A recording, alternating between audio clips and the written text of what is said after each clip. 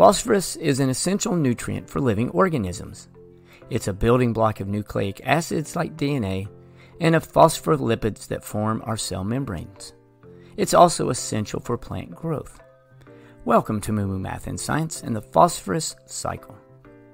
In the natural world, phosphorus is never encountered in its pure form, but only as phosphates, which consist of a phosphorus atom bonded to 4 oxygen atoms. Phosphate compounds are found in sedimentary rocks, and as the rocks weather and wear down over long time periods, the phosphorus they contain slowly leaches into the surface water and soils. Volcanic ash and fertilizer can also be significant phosphate sources. Phosphate compounds in the soil can be taken up by plants and, from there, transferred to animals that eat the plants.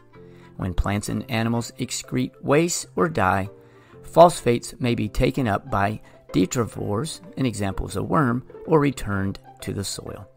Phosphorus-containing compounds may also be carried in surface runoff to rivers, lakes, and oceans, where they are taken up by aquatic organisms like phytoplankton.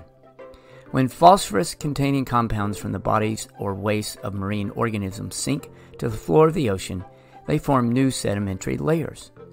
Over long periods of time, phosphorus-containing sedimentary rock may be moved from the ocean to the land, and then the cycle repeats. However, this process is very slow. Phosphorus can be a limiting factor for an ecosystem.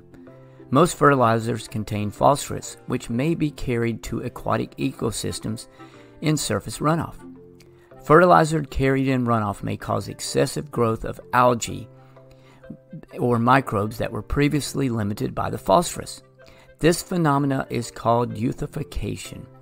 So why is euthification harmful?